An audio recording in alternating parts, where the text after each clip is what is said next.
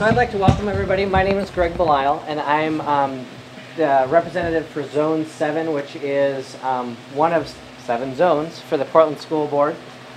Most of you know probably that we live in a zone. You have to live in a zone to be elected, but we're elected citywide or district-wide.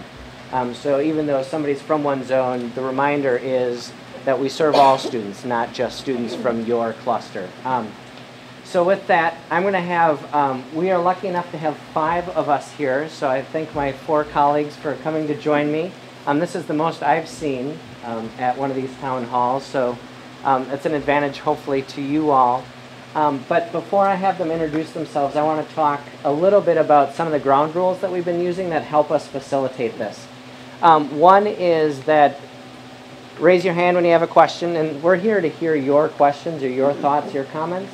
So if you have a question, just raise your hand, we'll call on you, and then what we'll do is after we answer that question, and with 5 of us, you might get 5 different answers or 5 similar answers. Sometimes with elected officials, many of us want to add our own flavor to what we would want to say. But I would ask us colleagues to keep it, if somebody said something similar so that we can get to more of our guests' questions, that would be great. But after you've asked your question, we're going to try to move on to another person. And we won't circle back to you again until everybody that's wanted to ask at least one question has had that opportunity. Now, the ones that I've gotten to participate in, it doesn't quite work that smoothly because somebody will ask a question and there's a really easy follow-up or a quick follow-up that will help. So bear with me. We'll try to do the best we can with that. But again, we will just move from, after you've answered your question, we will skip you if you have another question until we get to other folks in the room. So please try to do that. Otto, you have something? We have a translator here, and I'll let you go ahead and announce your... Hi, good evening. My name is Andres. I'm an independent contractor with PPS, certified Spanish interpreter. You want to hear this meeting in Spanish? Please raise your hand. You'll stay for a while. Okay, thank you. That's great. I also want to mention that there might be some thoughts or ideas that contradict or contrast or don't coincide with your own personal belief. We ask that, of course, that we're all respectful of the individual opinions that are shared, and I am confident that that will happen, but it's just a good reminder sometimes because as we're talking about our children, passions can run pretty deep and pretty close to home, and so just remember to be respectful of each other as we have these discussions. And lastly, I just want to thank, before we introduce ourselves, thank Mr. Cook, first of all, for hosting us. Thanks for coming. And I won't have much of a chance to do this in public, but I want to thank him for all his service over the years. I know you get to retire this year. Yeah. And I know that... I'm not counting the days, though. Love this place, and if you're a parent in the Cleveland area, you're going to love this place. Coming to Cleveland, you're going to love it. We have been very lucky to have him and his leadership, and I know that he will be sorely missed. So thank you, Paul. Absolutely. And thank you, Oregon PTA, for co-hosting this with us. We really appreciate that. With that, I've already introduced myself. I'll have my colleagues introduce themselves. My name's Steve Buell, and I'm from North Portland, actually. That's where I kind of represent. Really don't represent anybody, but that's where it is. Tom Curler.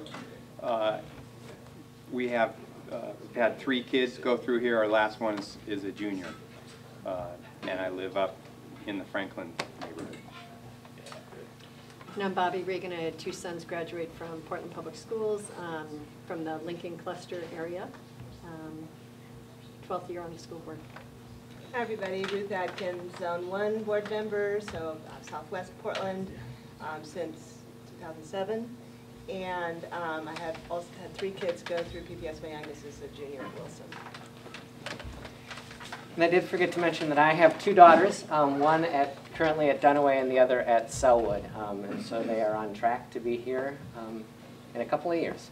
So with that, we'll just open it up to the floor. And I should mention that staff are in back taking notes, and so these notes will be posted after this. And if we don't have an immediate answer to your question, we will ask staff to help us out to get the answer, and then it'll be posted in that question and answer piece. And I also want to acknowledge that Superintendent Carol Smith is in the back of the room.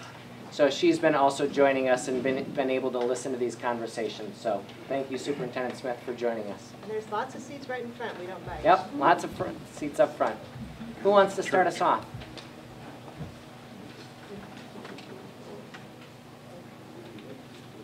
It's been nice. We can go home early. Okay. Thank you for being brave to go first. I'm a newbie to this area.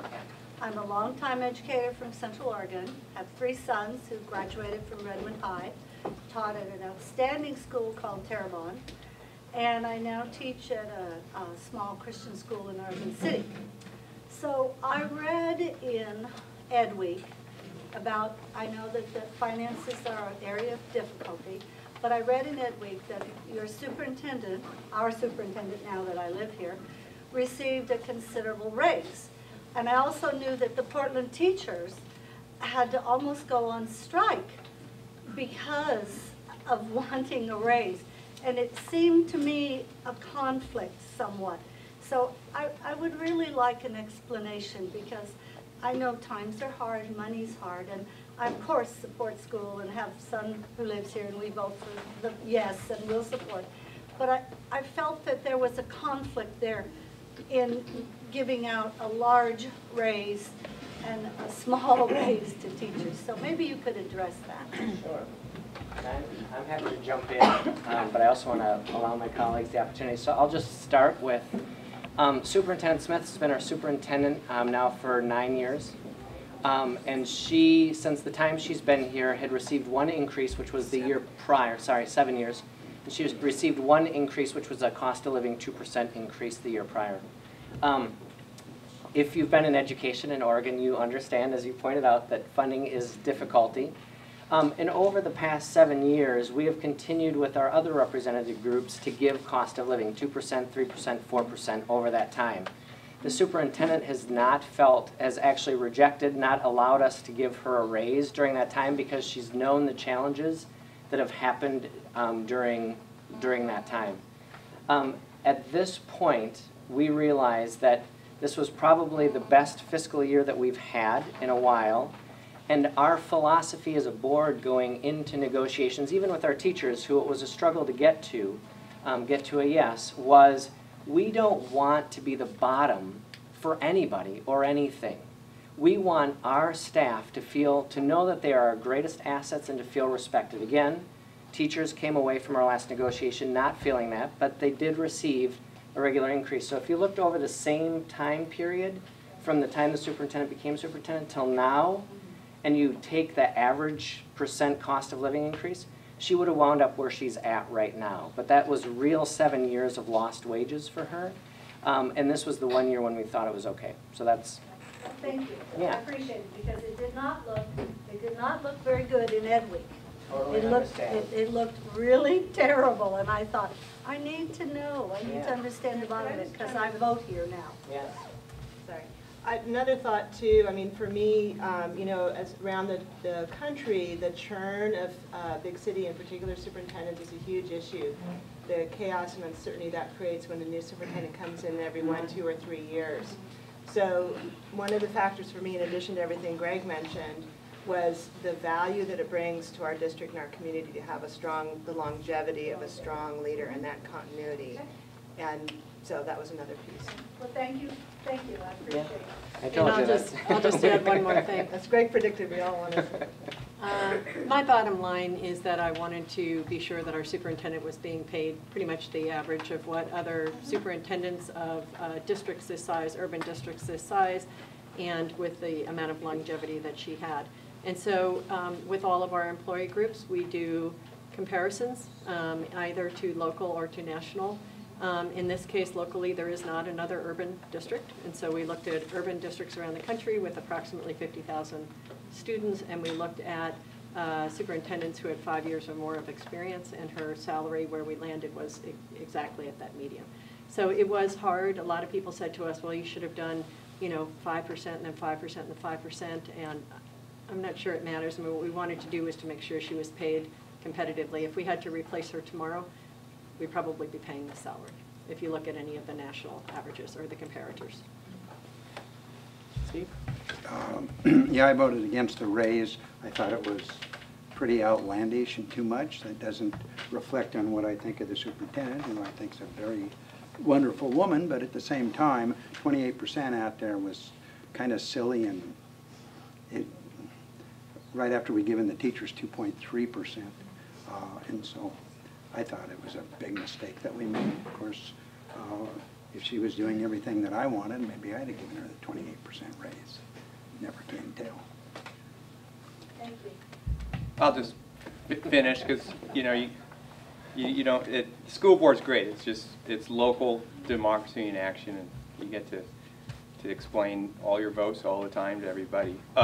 I voted against it because I thought it was, I thought we should have given the superintendent a raise, but the raise that we gave her was out of market to Oregon, and it wasn't necessarily appropriate to be going after these other big cities when we have new superintendent contracts just negotiated in Beaverton, as an example.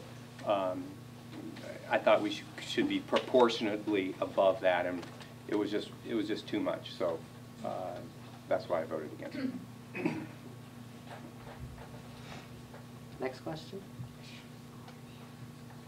Yeah. I'll bring something a little closer to home. So my kids go to Abernathy, then now Hosford, and soon Cleveland, and they were blissfully ignorant with Tammy Barron at Abernathy as principal. But then since she left, there's been this cascade of new principals at Abernathy, Hosford, now a new principal at Hosford, now soon a new principal at Cleveland.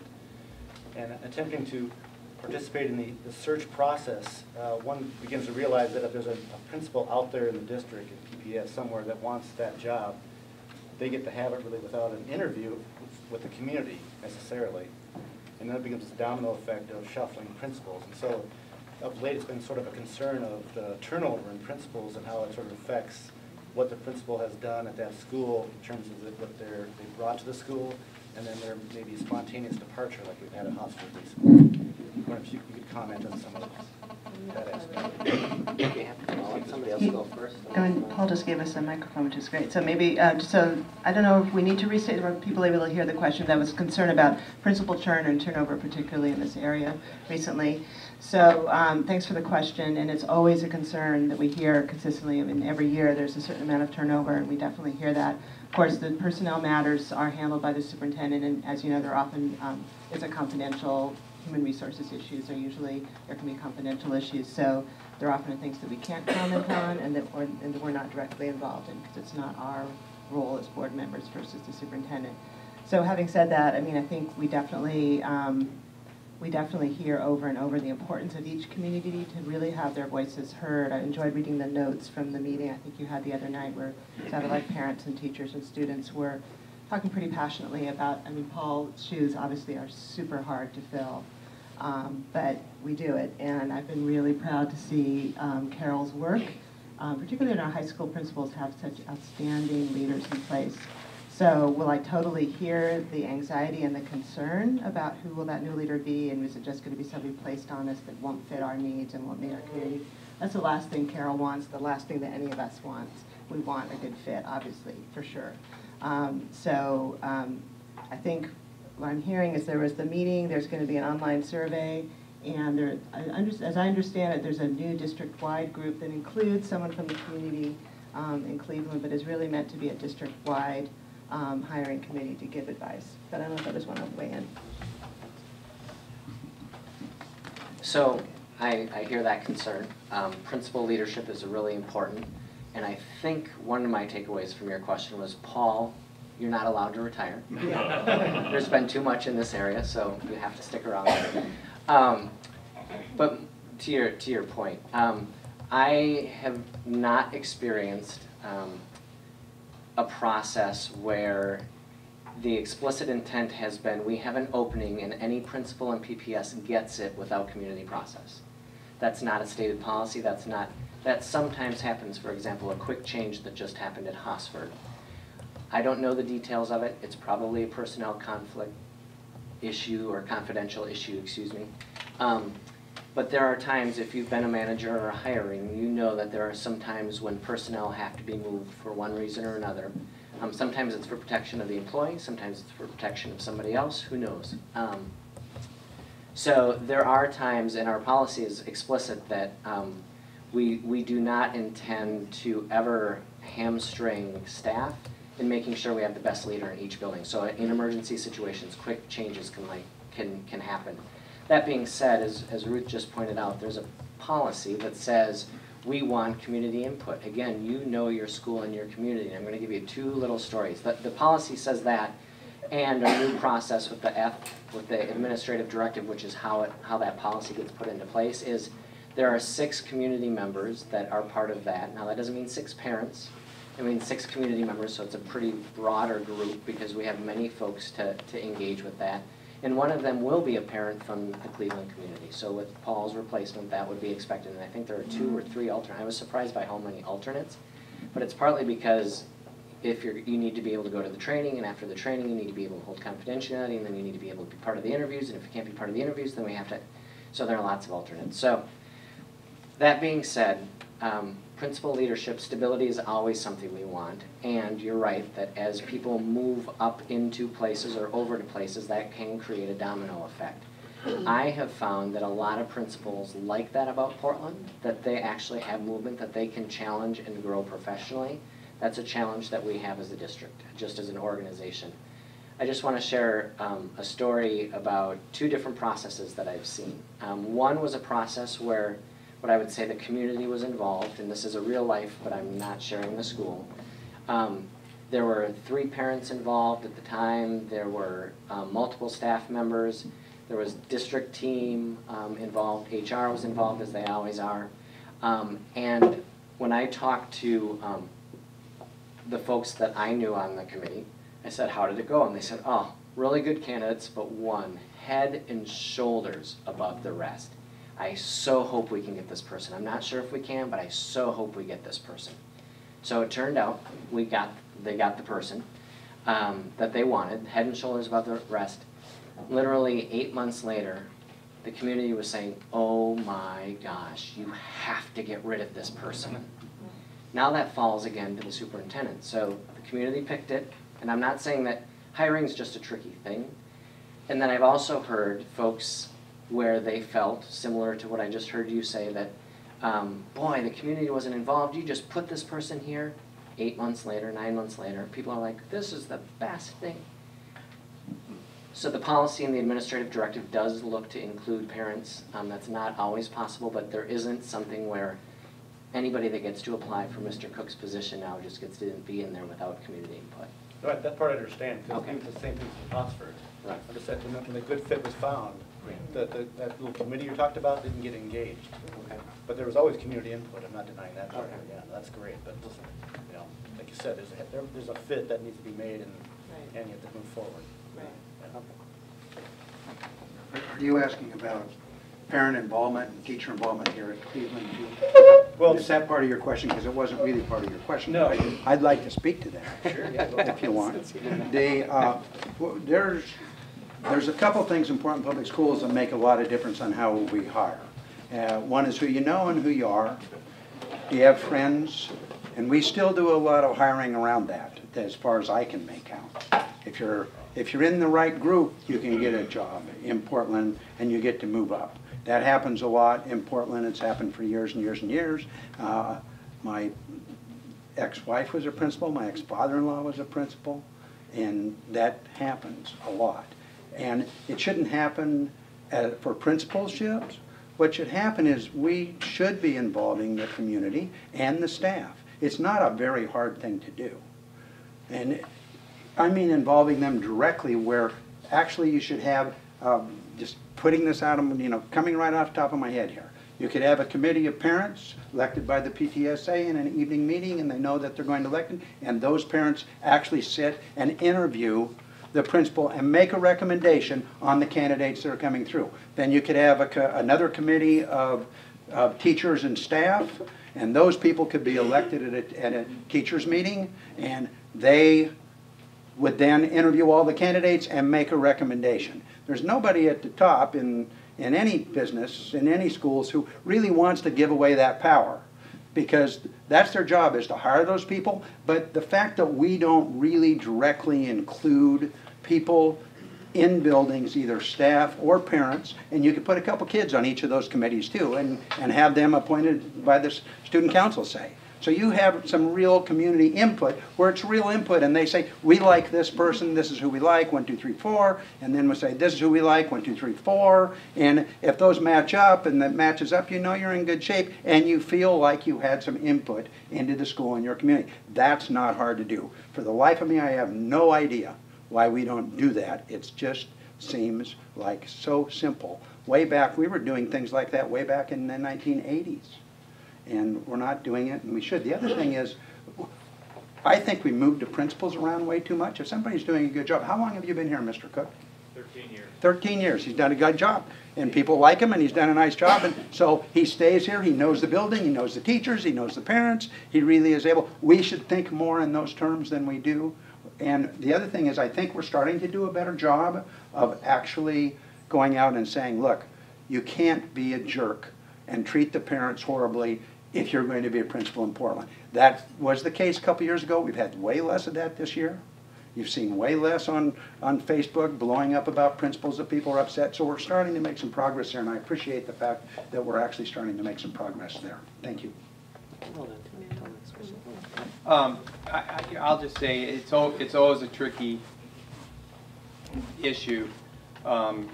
Getting community support and process is very important. Ultimately, superintendent has to make that decision because she's in charge. I read the letter from the PTA to the superintendent and the board in terms of a process, and that process makes sense to me. So I mean, I think those are good ideas personally. What about my idea? They don't make sense to me. They don't? I'm just kidding.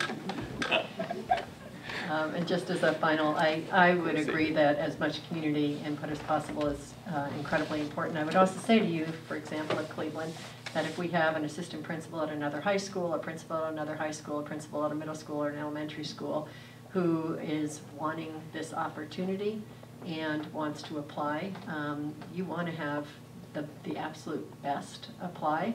At the same time, they don't necessarily want to compromise their position in their own community, and so it makes it a little bit awkward also to have too many people involved, because word gets back to that community real quick that, oh, she doesn't want to stay here, he doesn't want to stay here. So, you know, there is a reason for some of the confidentiality, and so we try to have a balance there between as much community participation as possible, and we can always do better.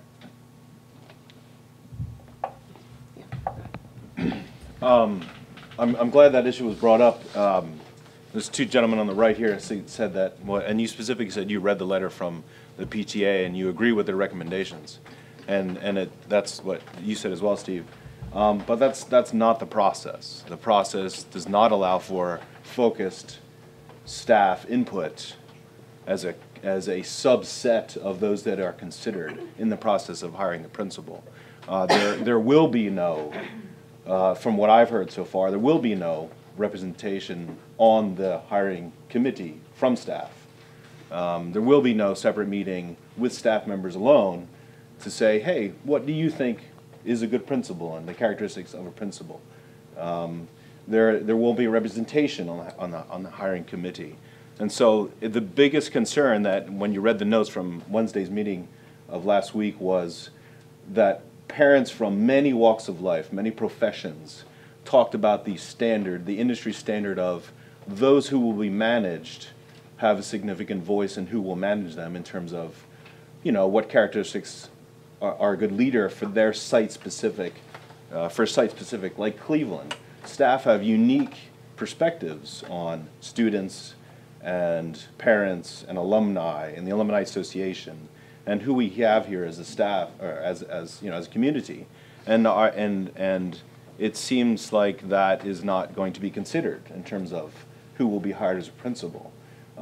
Your process is a funneling of information from that one opportunity that we had the other night, an hour and a half, to have people write down notes and for you to send in survey emails and things like that. But that is pretty much the input that you'll be able to give to the district, to hire the next principal at Cleveland High School. So do you have a question? My question is this. The question is, if you say that you agree with this recommendation from the PTA, will you then supplement the process with representatives from these groups? I will encourage that. It's ultimately up to the superintendent to make those decisions, but absolutely, I will encourage that. I think it makes sense and seems to be pretty easy to do. Tell them I'll encourage it too. Director Buell also says yes. Okay. And I was just curious if the other board members had an opinion on that. I think that I'll say no just as the short answer, not because I object to the process. As I explained, I've seen many hiring processes with people coming on the other end really happy and really unhappy. So I don't think there's a magical process. I believe that staff often have ways of communicating, whether it's through their leadership and or in a public forum. So I would trust that that would happen. Yes, I would encourage it.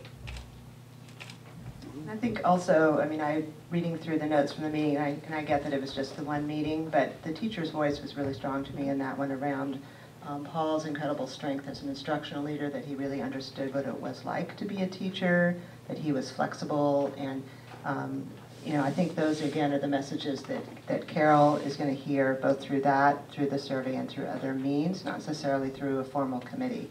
And it's what we all want as well. So that's what I would say. I mean, I want to try to keep some consistency as best we can across our hiring processes for different schools.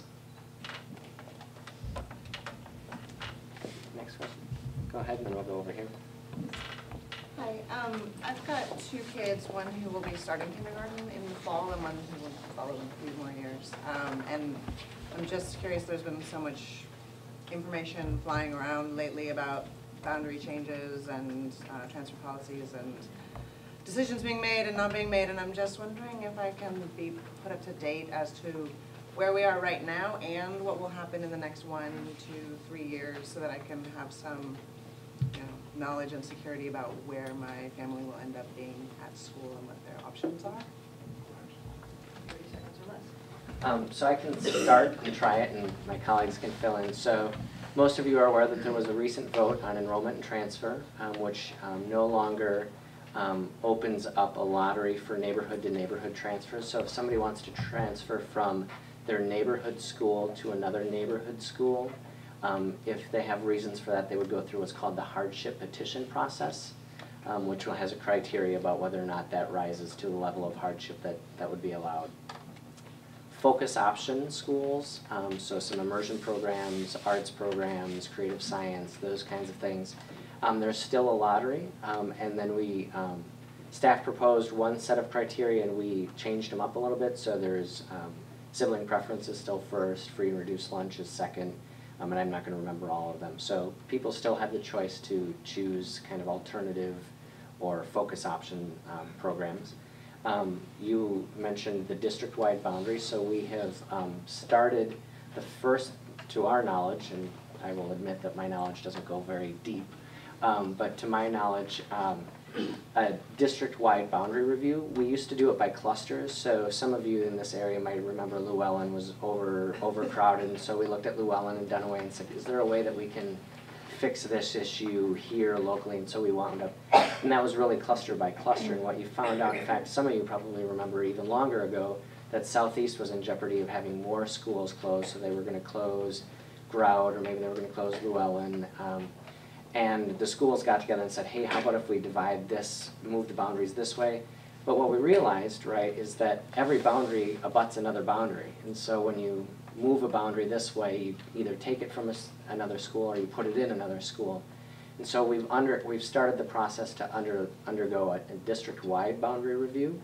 And that, my understanding is, a timeline just came out that decisions should be made or are being projected to be made for if we're going to move any K-8 boundaries next December or at the latest January, so that you would have an idea before the next enrollment and transfer cycle happens where your kids are going to wind up. And there will be community process as there was before with that. Now, The idea is that we're working with PSU because we realize that boundaries, especially district-wide, as I said, have been in place for a long time, and some of them have a pretty awful history. So for example, why does this boundary go from here to there? Well, it's because that area was redlined and only African Americans were allowed to live there, and they were excluded from going to school here, for example. It's called redlining.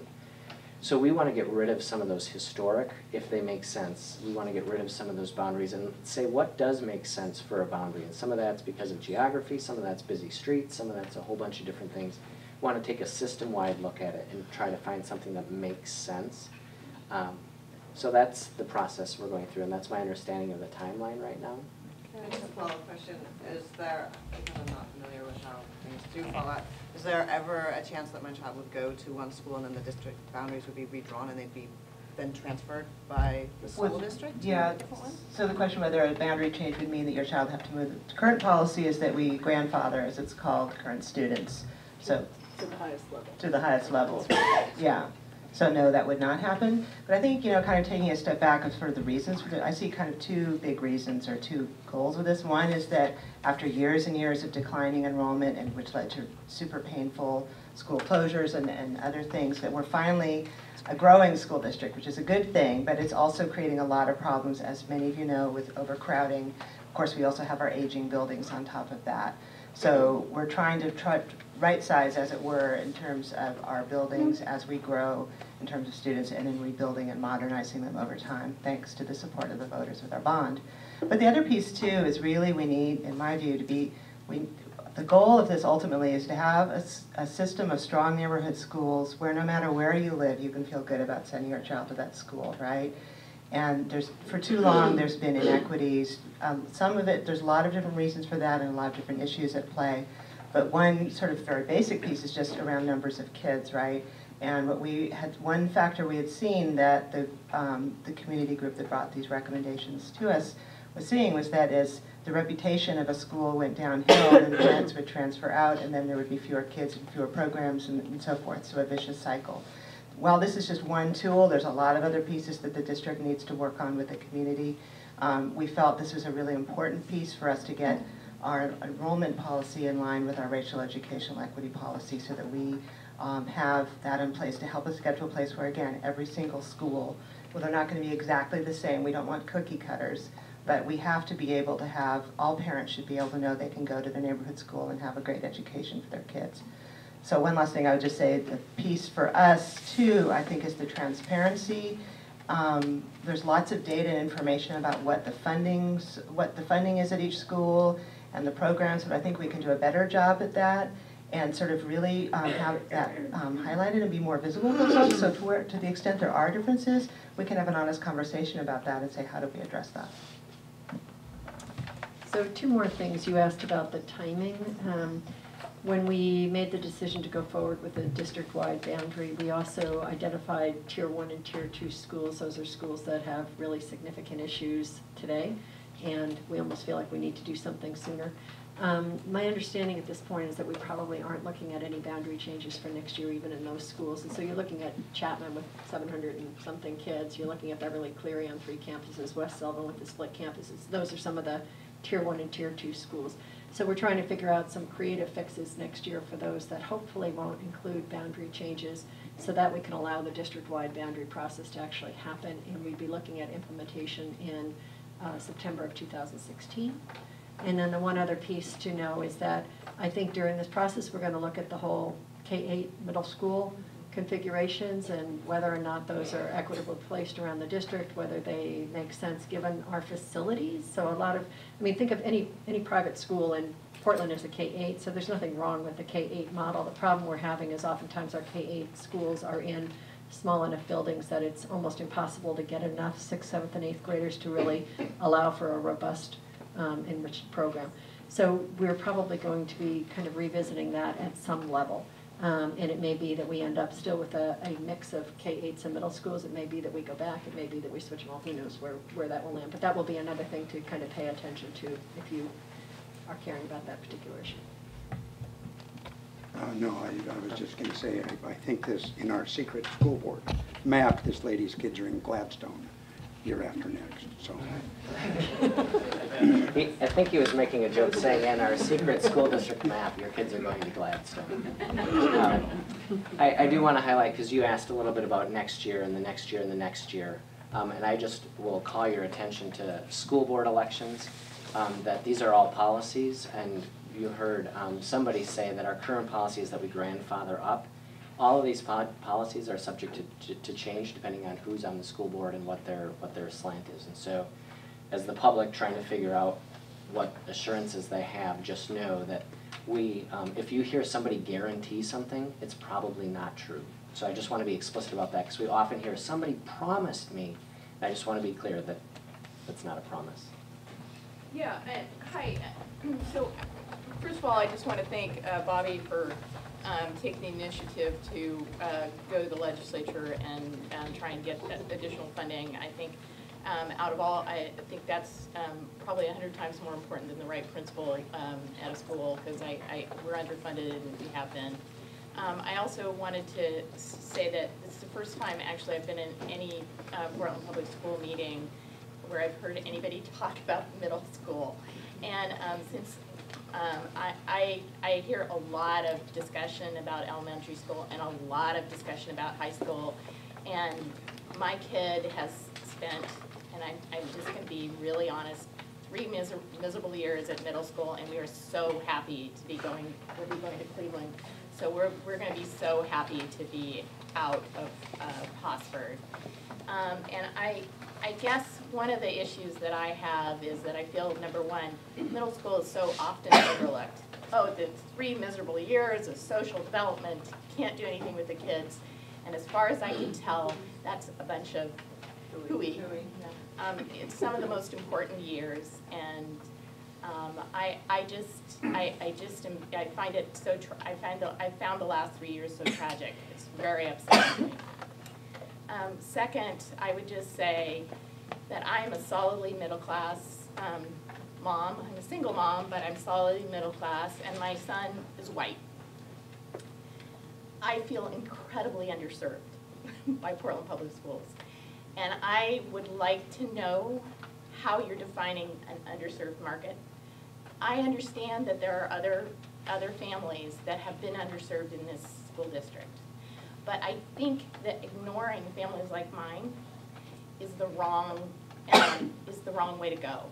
I think you want families like mine to continue to stay in Portland Public Schools, because I think we want to raise all boats and not just a few boats. And I'm just really, I'd like to have the definition for that. And then I have just one last question. For, I don't know, the past at least 5 years, I've heard about this district emphasis on STEM and how the district wants to emphasize STEM and blah, blah, and how important it's going to be. And I never see an ounce of funding for STEM. And my kid, we don't do science fairs at Hosford. We did one the first year that my son was there, because I literally went to the principal and I said, I will get you the money, I want you to do this, because my son is very interested in science. And since then, we've never had a science fair. There's no general science fair. I mean, a lot of other schools and school districts do a global middle school science fair. There's none of that.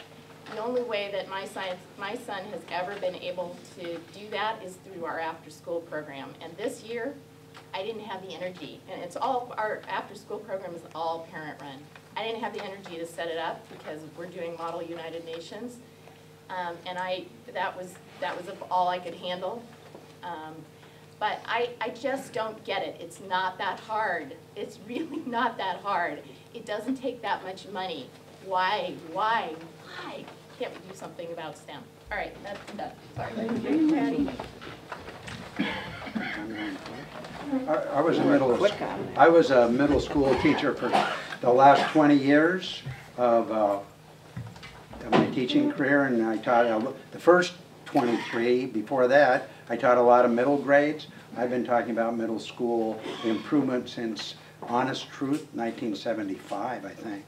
And pretty consistent, but there's a lot of things we should be doing. I worked in a middle school in Evergreen, which was fabulous. There are really good middle schools out there that we could be doing. It doesn't always cost you a lot to put electives in middle schools. You're teaching this instead of this.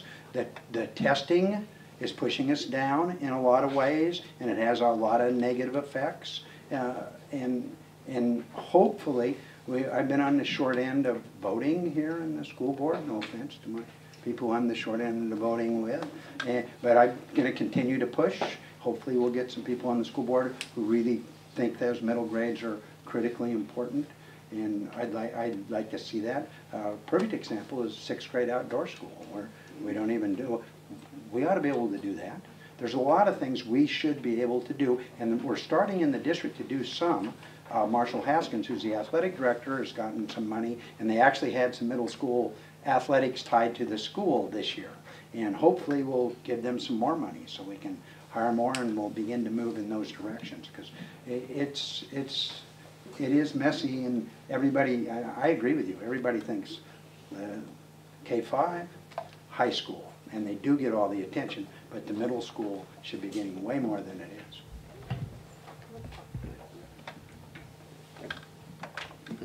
I agree with your points, and we do need to do more, and we're planning on it. And it's our kids went through the same issue yours did, so I understand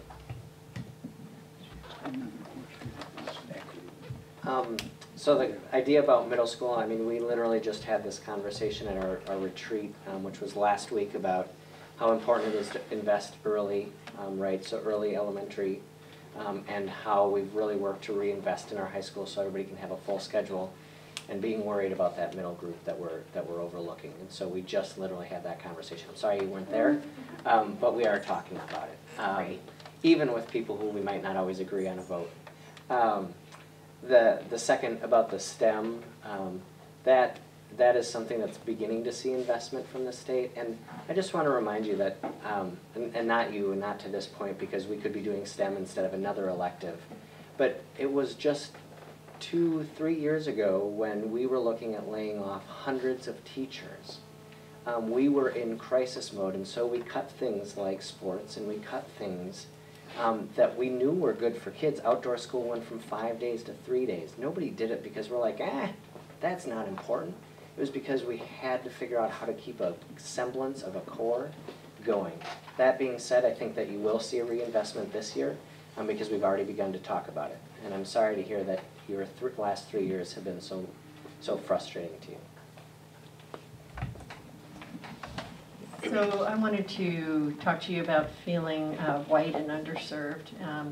I think, as a general rule, pretty much every single parent in Portland Public Schools feels underserved at this point, and in part that is because,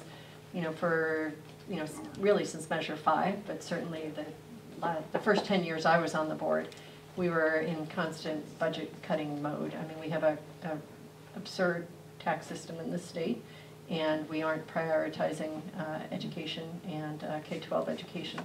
But we do also know that we have some students who, as underserved as we feel, are even more underserved and have more needs than a typical white middle-class student might have. And so we have special ed students, we have English language learners, we have a variety of high poverty students who really do need more supports. One of the things the board did many years ago was we set aside 5% of our general fund budget to try to better support low-income students, and in the last couple of years we actually raised that to 8%, and we have 4% to low-income students and another 4% to what we call historically underserved students, and just trying to get more resources to them because our outcomes are really disparate and terrible. So everyone in Portland Public School, I think, is feeling that they're underserved,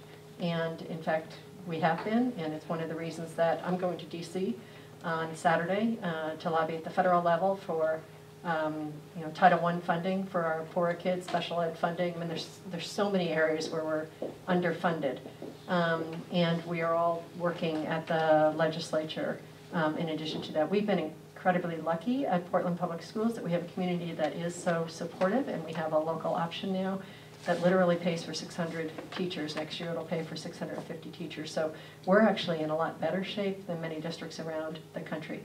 But I think parents are exhausted. Every parent in this district is exhausted. And at the same time, I think if you can look ahead and look up, the economy is coming back, and I think the legislature has proven that it's willing to invest more. It invested $1 billion more last year in K-12 education. We were able this year, with a little bit of additional funding, to add a couple of days to our school calendar, to add another 200 or so teachers. So I think things are looking up, but really until we change the whole tax structure in the state, it's never going to feel flush, in my personal opinion. I also wanted to just address really quickly your middle school question. With my children and with all of their friends, I can tell you that they wax poetic about their K-5 years, and they wax poetic about their high school years, and the middle school nobody ever talks about. And I do think that this board has been having a lot of conversations recently with the superintendent and through our budget priority discussions, where we're saying we want to invest more. You know, one of our priorities, of course, is third grade literacy, making sure that you can read by the end of third grade. One of our priorities is high school graduations. But it's the middle school years that it just feels somehow as like the stepchild in the system. And so we're looking at how do we bring middle school, after school sports forward. Could we be offering career technical education opportunities at the middle school level going up to the high school?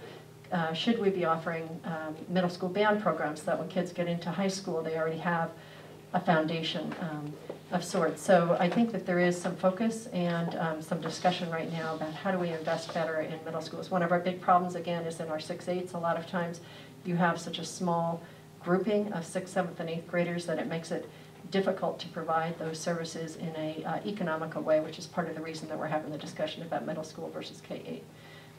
But yeah, I think you'll find a lot of agreement on this board that we want to be looking at hands-on experiential learning opportunities for our middle schools, whether that's outdoor school. Thomas talked about, could we give them a week of career technical education? I've mentioned the idea of, could we do field trips to colleges? I mean, there's many, many things that we could be doing to make those middle school years much more robust. It takes funding, but it also takes a little bit of vision and push, and that's what we need.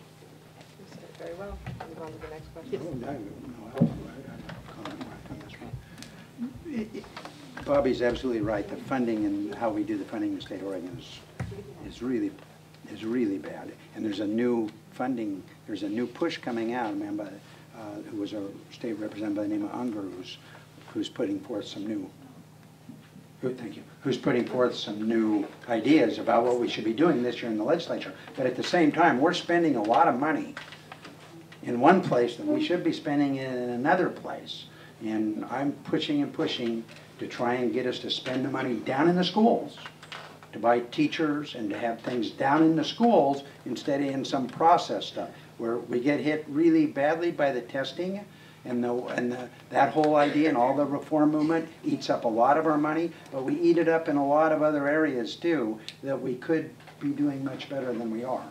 And so I hope you pay attention to that as we go along in the budget process. This is a time to start paying attention to that. Also, I think all children's education is equally important.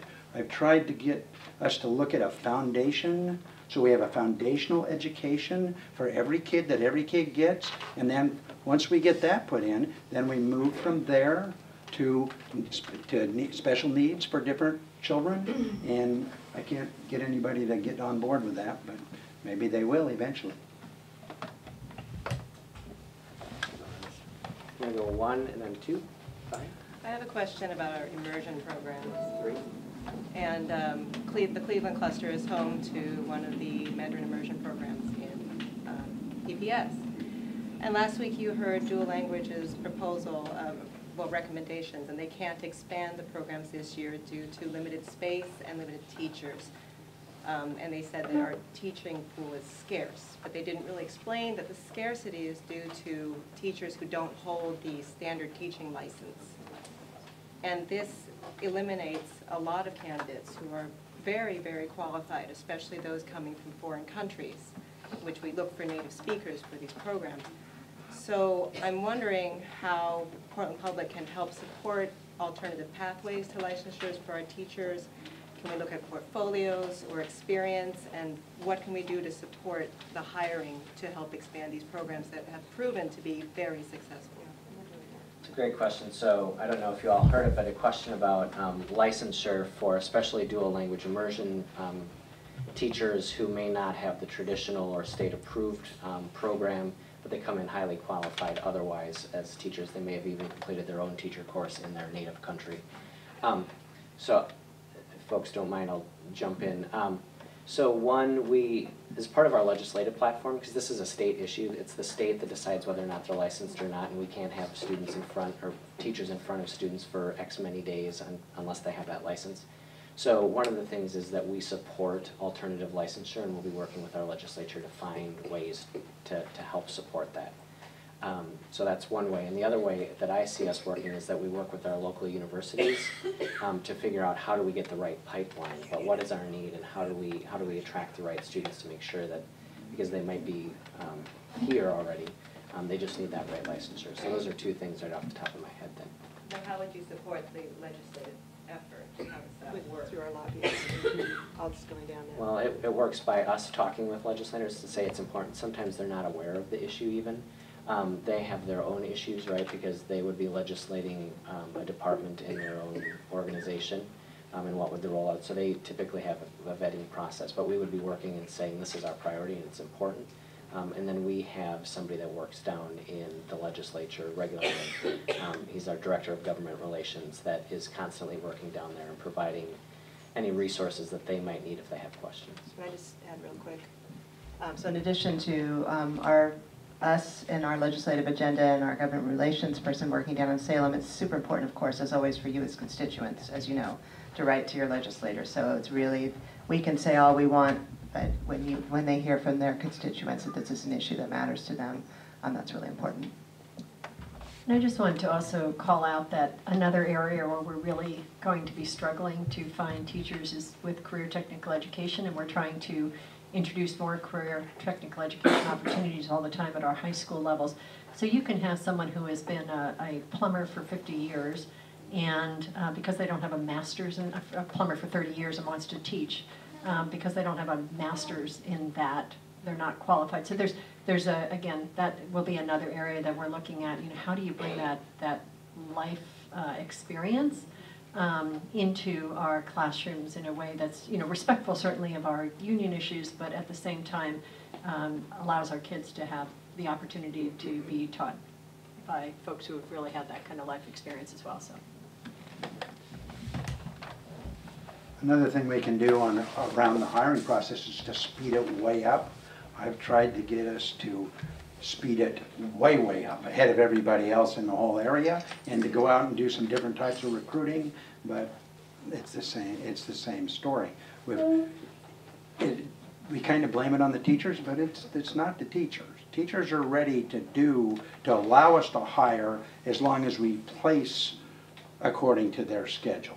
We can hire in November for somebody the next year if we want, so we can pick off the best people around who are there in a lot of categories, not only language, also people of color, also STEM people. I mean, we can go out and get those people and make an inroad into it to add to what they said, which is the stuff you've done. That's really great. Hold on to it. Okay. Go ahead. Hi, I'm Lynn Allers. I'm a teacher, ninth grade teacher here at Cleveland High School. And I guess I'm going to go back to that transfer policy that's going on, the ending of moving kids around. Because one of the things I am concerned about is building capacity where we have had schools closed, and Ruth, thank you for bringing that up. And we have lost budget, so Bobby, thank you for bringing that up. But we don't have capacity yet at the middle school level, and we haven't addressed some of the issues at the middle school level. I see these freshmen coming in, and it's very clear where they're coming in from and the kinds of preparation that they've had or not have had. and that makes it very challenging for ninth grade teachers to get them to a place where they're all kind of equitable at that sophomore level, especially at a school here where we have an incredible IB program where we want all of our students to at least take one, if not more, IB classes. So my question is about the transfer policy. I'm totally fine with the idea behind it, but it feels very rushed. In this instance, maybe slowing down the process and building capacity and looking at what are some of the problems. There are schools that were created, you know, with Vicki Phillips that became K-8 that have not still meshed and that are still struggling. And these are schools that are coming into us, and we're not at a place where we feel like we can bring them in because we, you know, we have a lot of things going on too for ninth grade. It's a huge transition.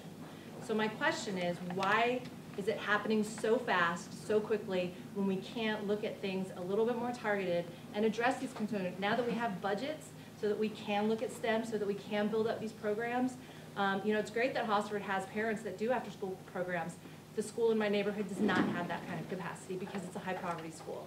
So how do we talk about equity at you know, in a bigger conversation for that middle school year, which is a really important year?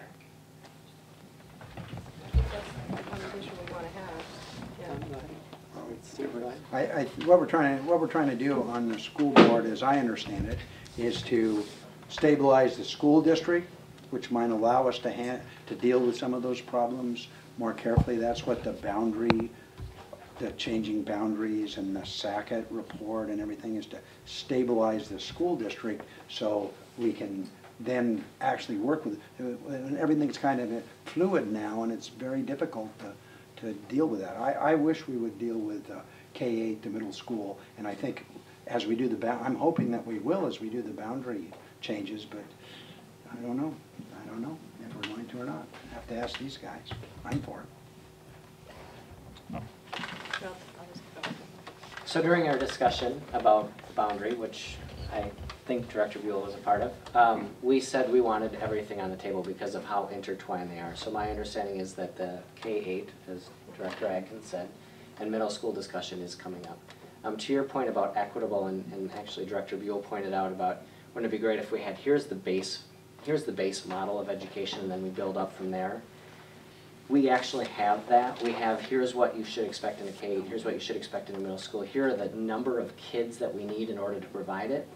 And the challenge has been that as soon as that came out, as soon as that was implemented, as soon as that vision was put forth, we were reducing by tens of millions of dollars. And so all of a sudden we couldn't fulfill what were the original vision of what that hopes. So you just said, now that we have budgets, let's start, right?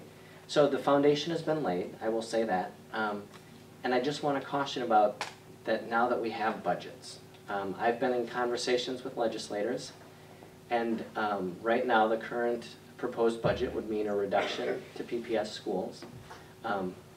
So I don't want us thinking that now we're in a kind of a breathe out, kind of relax. There's still a lot of advocacy that we're going to need your help with to bring that.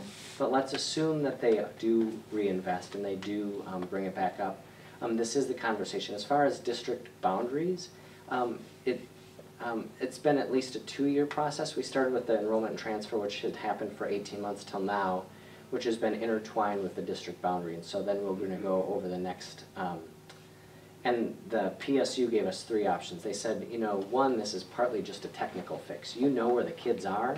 You know what numbers you need to offer equitable programming. You could just redraw them and just say, here's what it is, because you know what it needs. They said, or 2, you could do a couple of months of this, and you could do a couple of months of that, and then redraw them however you want. Or you could, 3, actually engage the community in a real in-depth process. We chose option number 3.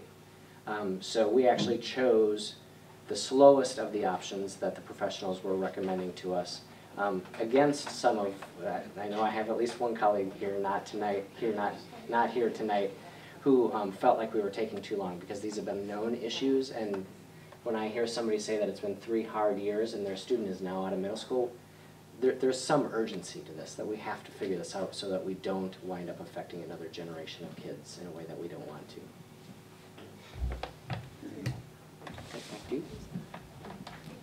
I asked for the foundational level from the superintendent, And what I was sent is not even close to a foundational level of what we're talking about. So I just have to totally disagree. We need to have that. We don't have it, at least unless it's another secret thing in the back room that you've seen that I haven't, because it's not, it just is not there. And it should be there, and I think it'd help us a lot when we, if we could do them. So I had 1, and then I'm going to go 2, and then I'm going to go 3 and 4. I'll be very quick. First, thank you very much for being here this evening. My name is Vanessa Hughes. I'm a teacher here. I definitely did not check with my boss before doing this, but I'm going out on a limb. Okay, he's retiring. I know. Good time to do it. I have an invitation for you. So I'm very happy to spend the evening with you. I'm actually a little surprised there aren't more of my colleagues here, but one of the things that really works about this school in Paul's leadership is transparency. So I'm inviting you into my classroom. I don't know when the last time you spent a day. Here's my wish list, that you come and spend a week at Cleveland. And that's maybe unrealistic because of course you're incredibly busy, but at the very least I want you to come and spend a day in my classroom. And here's why. I think you'll get a student experience. If you travel around the day of a high school student, what does it feel like to be a high school student? You'll get a feel for the block schedule, the Skinny Monday. Actually, that'd be a great day to come. Skinny Monday, that's kind of crazy. What are they exposed to? You know, the good, the bad, and the ugly. What are the classroom conditions look like? What are the class sizes? Our building conditions. Another reason is from the teacher's perspective. So you get to experience the day when the kids are in our classrooms, but also what happens when the kids are not in our classrooms and our prep and the email and calling parents and all the other kind of stuff. And I hope the biggest reason that I want to invite you in is because it's fun. You know, I love spending my day with teenagers. They're awesome. But I think with the very busy and analytical and intellectual work that you do kind of representing high schools, come and spend some time in one. And it's an open door policy. You don't have to tell me ahead of time. That'd be a little dodgy, but you know, it'd be nice to know if you come. But just any time. I teach down in room 129. I teach English literature in the IB programs that would also give you a perspective into that. I teach media studies, which is a 9th through 12th grade class open as an elective to all of the years. Just, yeah, come and have some fun, but I think it's really important given how the role that you do has to speak for so many situations that to spend some time being a shadow in a high school. So there's my invitation. And I'm going to email you again. My name's Vanessa. You'll get an email from me just to put a face to the name. I'll be persistent. Thank you. Anybody? And I asked if my 40 years of teaching experience counts. This is 40 years of... Yes, okay. absolutely. Yes. 2 was back here.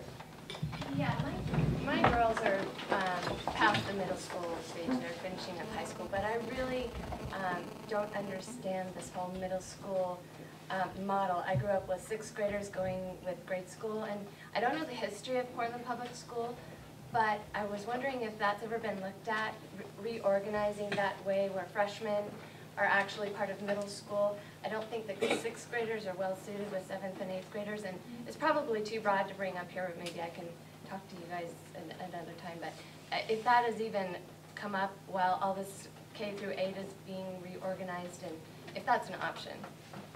I'll just jump in. I haven't heard about moving freshmen down into middle school or 6th graders back into elementary.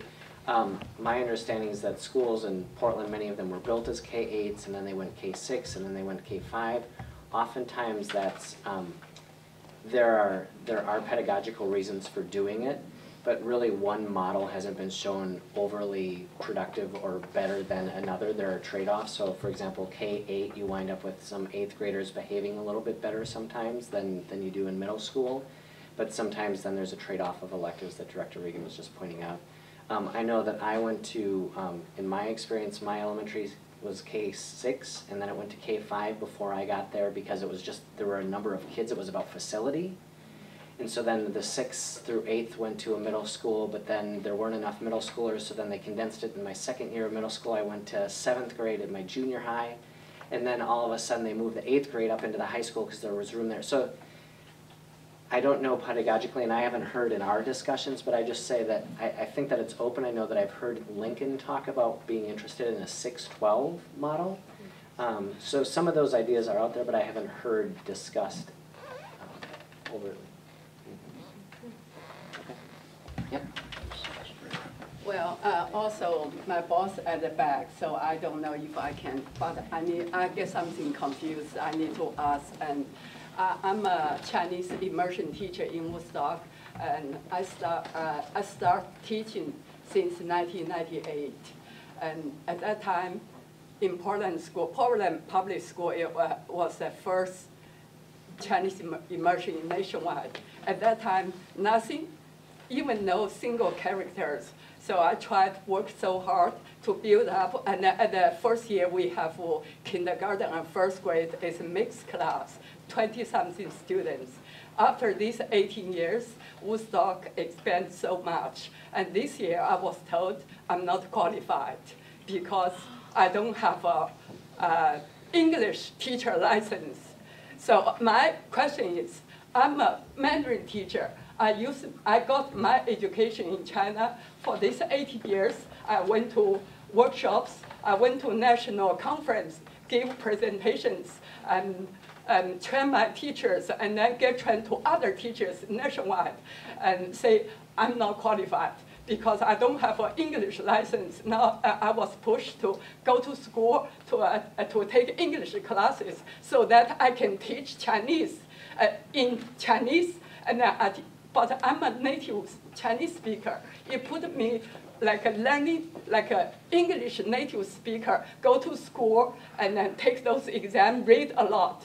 And I will put a lot of energy to learning instead of teaching my students. So I'm wondering, when we say put students first, I get confused. Now you want me to get those, though these years, my pay still keep low. I have no complaint because I put my heart there. I don't care that as long as my students achieved, I'm very happy.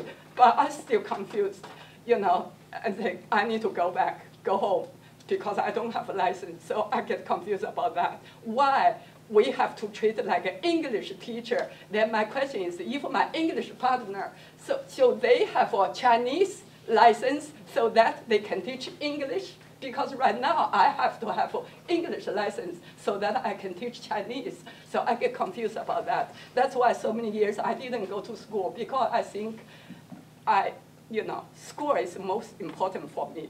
So. Thank you for your question, and thank you for raising what seems to be the absurdity of the situation.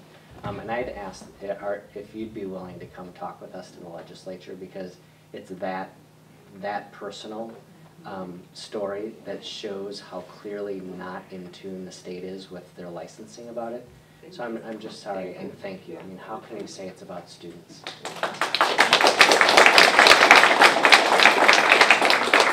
So I'm assuming and I'm guessing that our HR and our staff are aware of your situation, but just in case, our board manager, Roseanne, is in the back, and maybe we can connect to make sure that we can support you through our legislative side of government advocacy. So thank you for being here.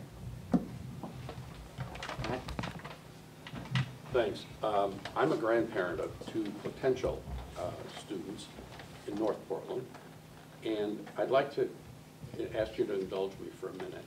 I'd like you to look to your right and look to your left. And then imagine you're a 3rd grader or a 4th grader.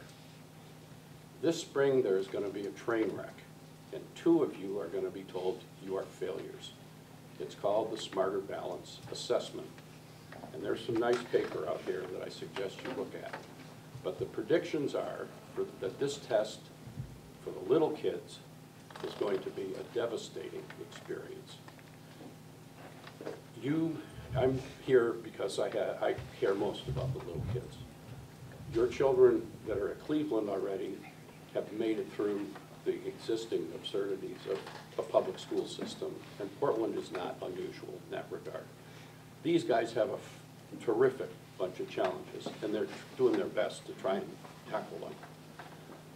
But I want you to be aware that there is a train wreck coming, and it is not going to just be here, but your kids are going to be hit by it, and your friends' kids. and for you school board members, I'd like to ask you what you need to be able to say, to be able to do something to protect the littlest kids in this system from what is going to be an absolutely devastating experience. It is going to be terrible.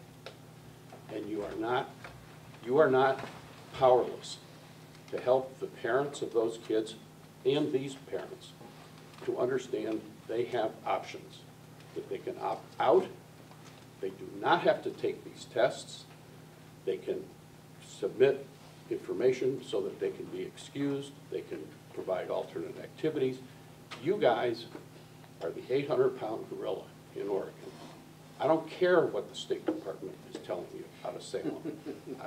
Those guys are not going to pull your funding because of what this test is going to do. They simply aren't going to do it. So how can we help you protect the littlest children and some of these who are older? Thank you.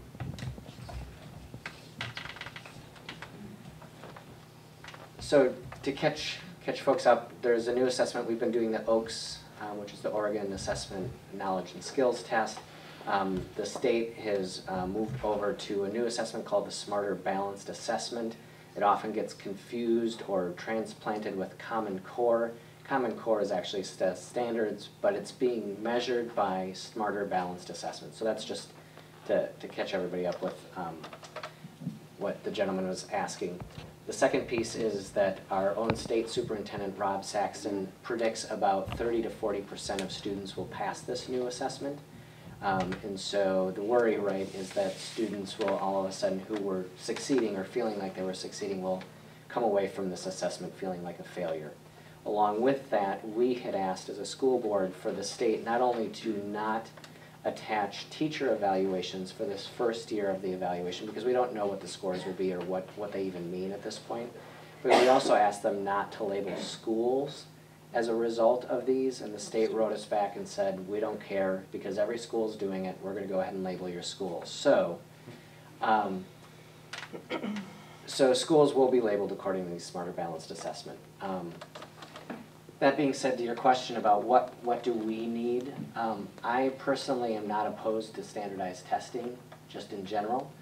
So what I would ask is to take the high stakes piece off of it. What seems to me has gotten out of whack is that we've kind of put all the chips down on saying that if somebody doesn't do well on this one piece, then they're not doing their work, or it's not succeeding. That seems skewed. I think the Smarter Balanced, or the national, what is it, the NAEYP, which is a cross-country, like it does give parents and students a little bit of information about how they're doing comparatively. So I guess I'll just be quiet and say that that's what I would need, is some support saying that the high stakes part of this is not appropriate. I gave a 45-minute speech in Eugene 2 months ago on this topic. I could easily give you the 45-minute speech. I'm just going to make a couple suggestions. One, what we need to do is, in Portland Public Schools, is to figure out the negative aspects of this testing and try to mitigate it and try to offset it as much as we can. We're not doing that. We've taken a little stand here on the school board, which is pretty neat, and said, hey, we don't think it should be, you know, it's too fast for us. But it's way, way, way, way more than that. And if you go on the Oregon Save Our Schools website, which I'm one of the founding members, or the Oregon Save Our Schools Facebook page, you can find tons of articles and tons of things that will tell you what a mess this is, that we're taking our children in Portland and we're pushing this upon them so somebody back in New Jersey can make a whole lot of money, and we're doing it. We're involved with it. I just leave you with one thing, because like I say, easily 45 minutes, just on this topic, easily. But one thing, if your teacher, if you sent your kid, just one example of what takes place here, that you're not picking up on, and nobody seems to be.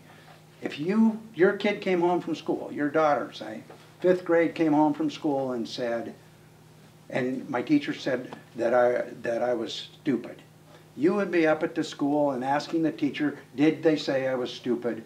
And the answer, if the teacher said, yeah, I said she was stupid, I think she's stupid, you would be in the principal's office in 3 seconds. But at the end of this testing, which the kids care about as almost as much as their teacher, the teacher's the #1 thing, but we let testing become the #2 thing for kids that they care about. And at the end of the test, it comes up and says, you failed.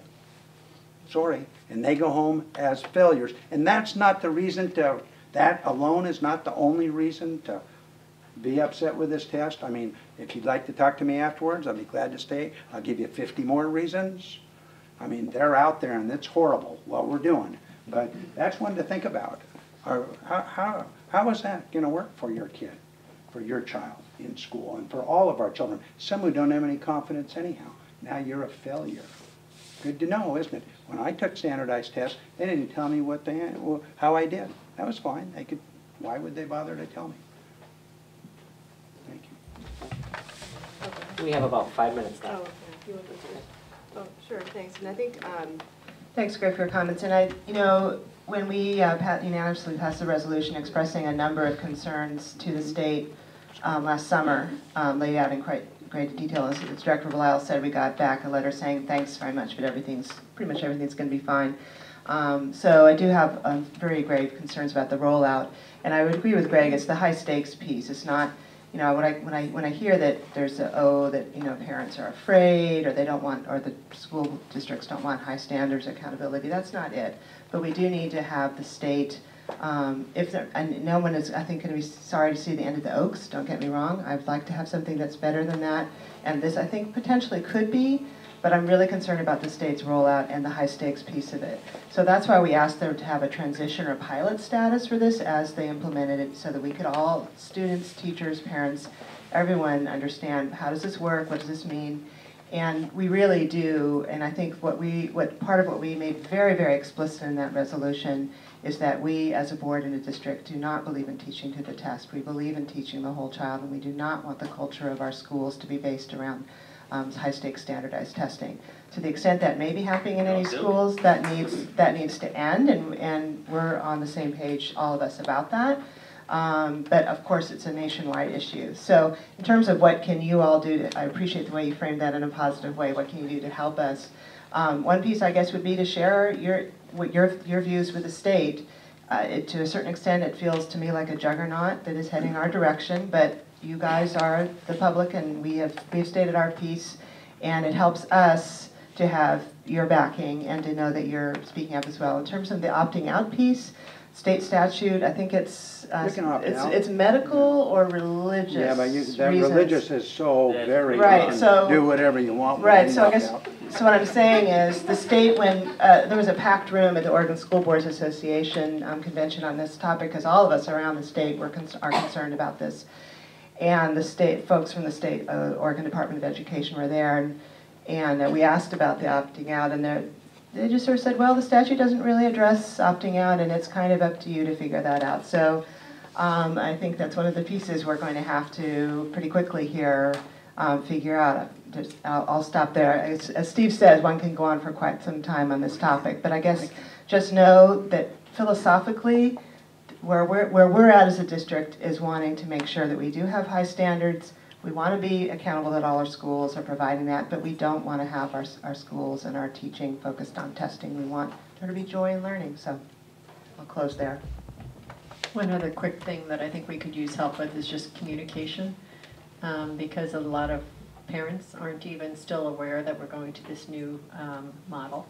And I think we're doing everything we can to try to get the word out and to set expectations appropriately. But our state superintendent basically is saying 30 to 40% of kids will pass this test. And if you look across the nation, this isn't just an Oregon issue. If you look across the nation, that's about the results that you're getting. So some of the communication piece would be helpful too.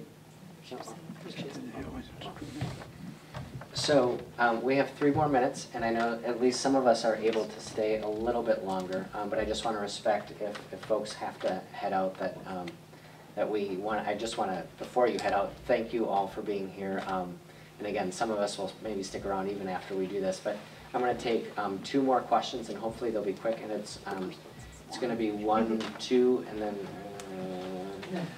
yeah. I'm a teacher from Woodstock, also Shenying's colleague. And we know we are going to expand Chinese immersion to Harrison Park. And also we already expanded our program in King's School. Because of the license issue, so the it's postponed for the extension. As I know, Beaverton School has also a Chinese immersion called Hope. It's a charter school. They don't hire a teacher have initial license for the Chinese teachers. If the PSTC has the same standard, I'm just wondering why for Beaverton is one standard and for our Portland Public School is one standard.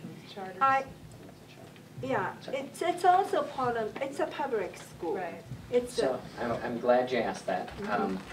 And it's a great question to continue to raise, but charter schools are under different licensure agreements, and it's part of why some of our teachers' unions are actually opposed to charter schools, is because they don't require them to have a professional degree in teaching. Yeah, our previous principal said our school is a public school, but it has a program which is same as a charter school. That's what we was told. So I just wondering if we can. So we're happy to get you more information, but it's probably similar to that because the immersion program isn't a charter school, it's a district-run school.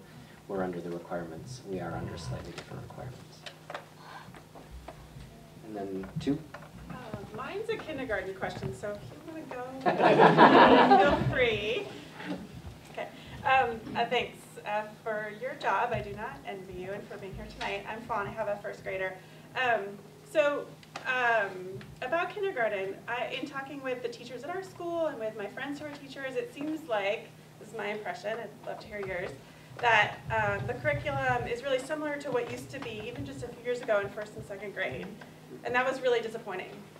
My kid did fine. She did great. By 2nd semester, though, she was saying she didn't like school, and I thought I had till middle school till she was saying she was bored. And it was really a surprise to our grade teacher, too. And I went and helped in the classroom with a writing project, and maybe a third of the kids could do it okay. A lot of kids struggled, and for some, it was just torture.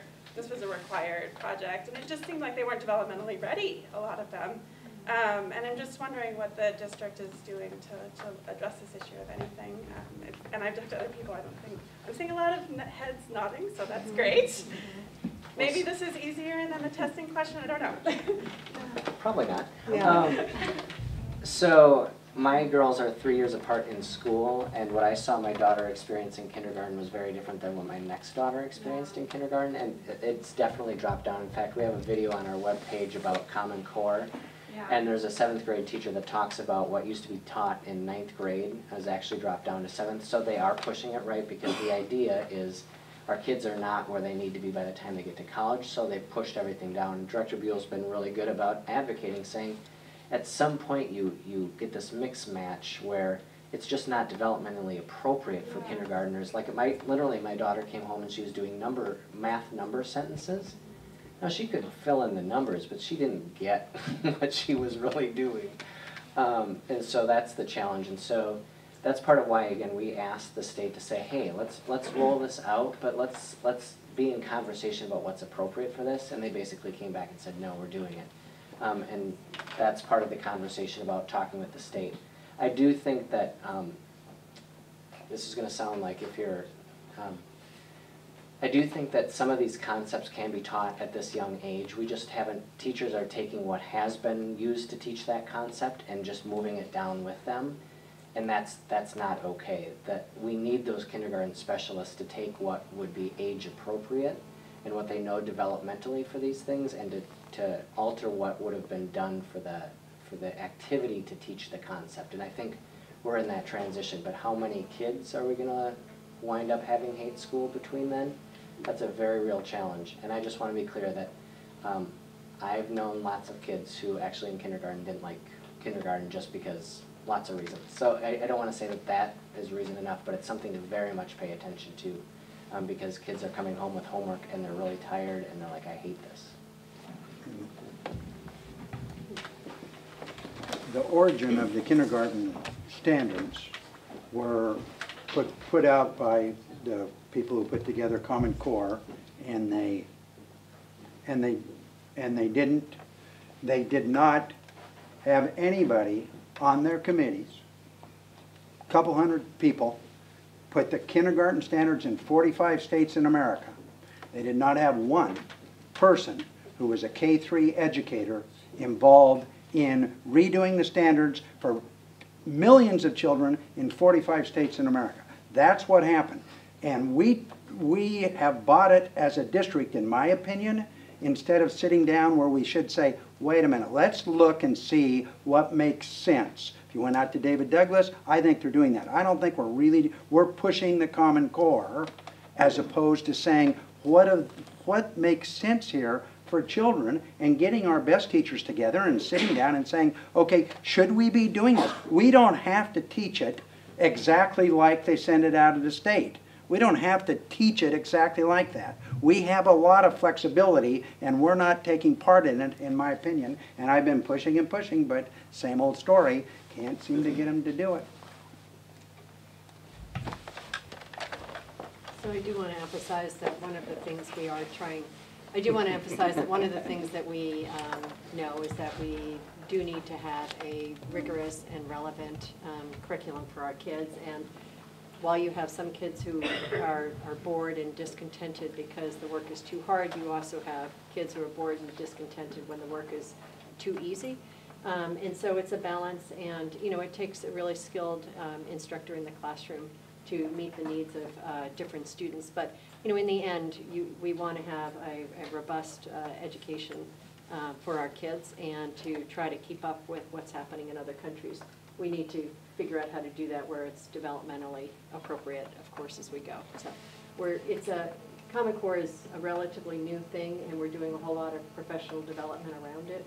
And it really is kind of a newer, higher level way of teaching and learning that hopefully will pay off. So we'll see. Last half question.